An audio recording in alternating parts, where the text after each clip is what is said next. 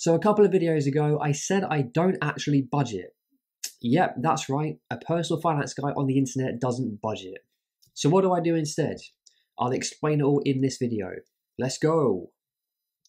Hey everyone, it's Lewis back again with another video, and today I'm going to show you how to get by with money without budgeting. So why don't I budget?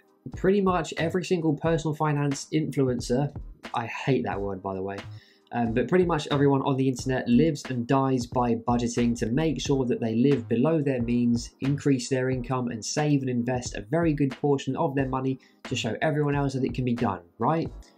Well, yeah, the majority do. But I actually can't stand budgeting, and I'd love to meet someone who says they do and actually believe them. When I started my journey to financial independence, I also thought that I had to have a budget because that's exactly what I was always told. If I cut everything down, I'll be much better off and I'll be able to save much more money. And this is absolutely true. However, I don't really believe in cutting down so much. Yes, it absolutely helps when it comes to the everyday stuff, and especially in times like this when inflation is out of control. But I'm much more of a believer in actually leveling up, and this is exactly why. The more you increase your income, be that with your regular job or with a business or side hustles or a mix of all three, the better off you will become and the more comfortable you'll be. I believe that I would be seriously limiting my potential if I only saw my life down the lens of my current income and nothing else. Saving within your income is only half of the battle. It's increasing your income and what you do with your money that is the answer to true financial independence. Plus, sitting down every month and working out exactly every little penny and how every little thing is costing you is really mind-numbing and time-consuming. So instead, this is what I do with my money. Every month, I get paid into my Monzo current account a day earlier than everyone else who works at my company who doesn't bank with them, thanks to their early payday feature. All of my income is paid into Monzo. This is whether that be from my main job or the few side hustles that I have. I then split my income into individual separate buckets. This is me paying myself so I can have a life. Of course, I have a separate current account with First Direct that pays all of my bills. After I've calculated exactly how much I owe everyone and send that money off to that account, out of sight, out of mind, I then take my disposable income, which for this month was just under £700, and transfer that into my Chase UK current account. From here, my disposable income gets split into several different buckets. I call these funds. And thanks to Chase's 1.5% easy access savings accounts they offer, all of these funds are making exactly that in interest whilst they sit there until I need to use them. So at the moment I have a spending fund, an emergency fund, an investing fund, a travel fund and a car fund. So I've got 5 separate funds on the go at the moment. Firstly, I'll dedicate some money to my spending fund, or some people like to call it a sinking fund. After that, the rest gets split into the other funds that I mentioned. So let's talk about these funds and how much I'm putting into each one. For full disclosure on how this works, I'm going to be using this month's example of my pay so you can see just how much I put into each and every category. So being a finance guy and an investor, I like to work in percentages as opposed to monetary numbers. So I don't say to myself, I'll put £200 here or £500 there. It's more, I'll put 20 to 30% here or 10% there. So my first fund is my spending fund.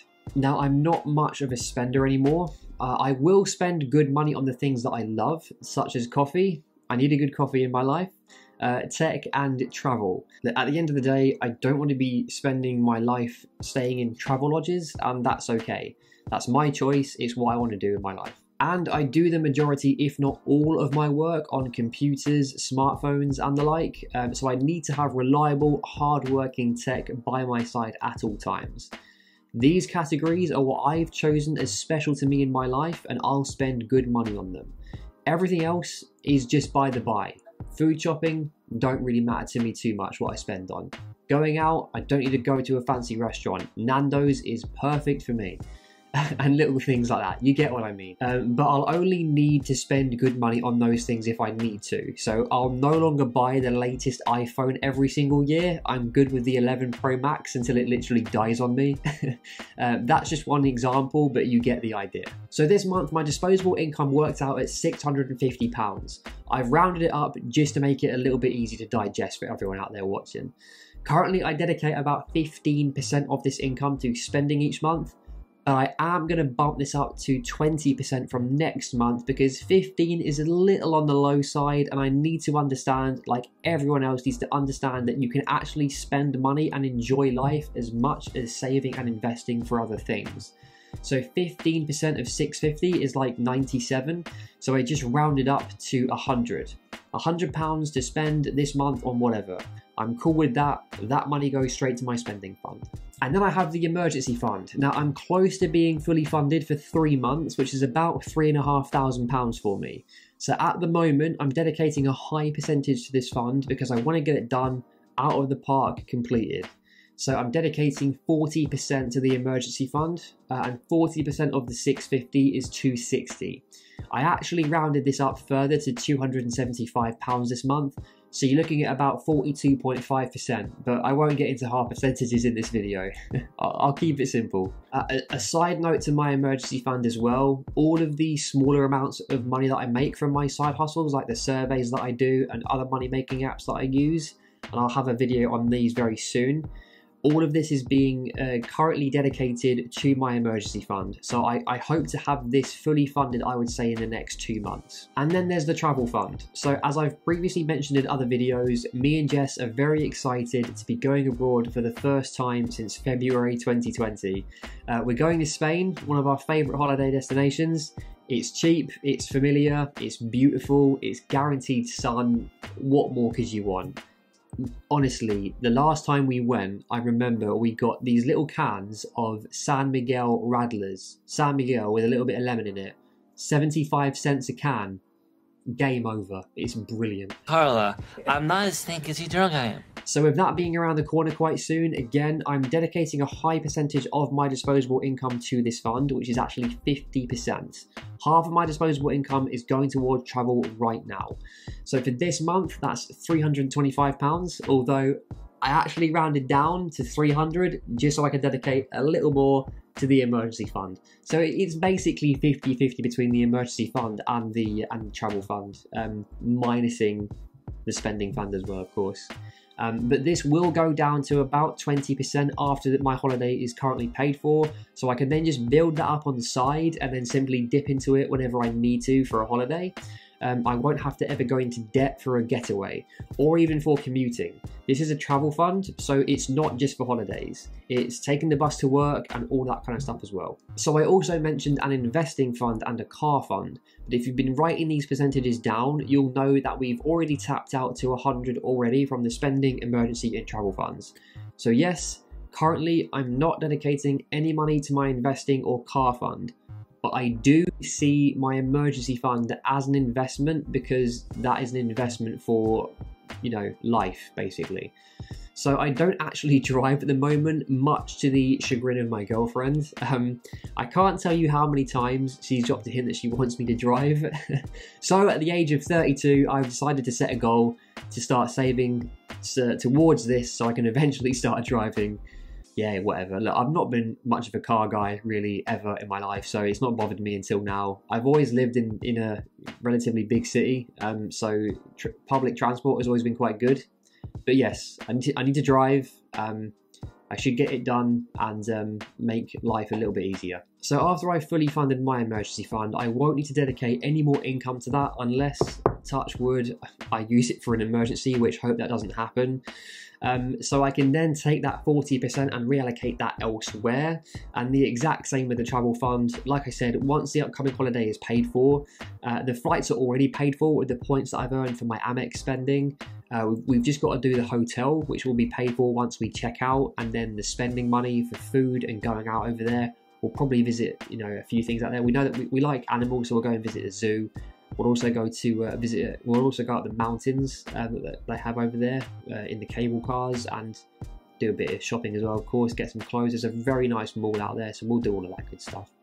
But once all that's done, I can take that big old 50% and that 40% for the travel fund and reallocate that completely to, you know, the spending, the investing, and the car, and obviously the holiday as well. Just bump that down a little bit more and have a bit more freedom. I do want to have at least 30 to 40% invested each month. I want to be quite aggressive with my investing. So going forward, long term, this is how it will look for me.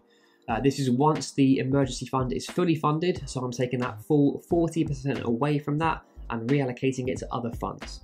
So 20% will go to in my spending fund, the fun money, you know, so restaurants, takeaways, coffees, days out, whatever. I'm basically eating or drinking my spending fund, apparently. Another 20% will go to my travel fund. This is for both commuting to the office, going towards holidays, visiting families, and all that good stuff. I'm going to call it at 40% to my investing fund, and this will be non-negotiable for me. At the end of the day, I am 32. Some will say that I've left it late, but it's fine. I just need to dedicate more money to this and keep increasing my income, which I'm working on with my side hustles, and hopefully one day this channel and the website everyqd.co.uk. Got to get the plug in there somewhere. And then finally, another 20% to my car fund so I can buy my Tesla. I'm kidding. I'll probably just get a Ford Focus or something. So there we have it. That is how I budget, with percentages. I don't write down that I'm spending £4.50 on coffee or £30 on subscriptions, blah, blah, blah.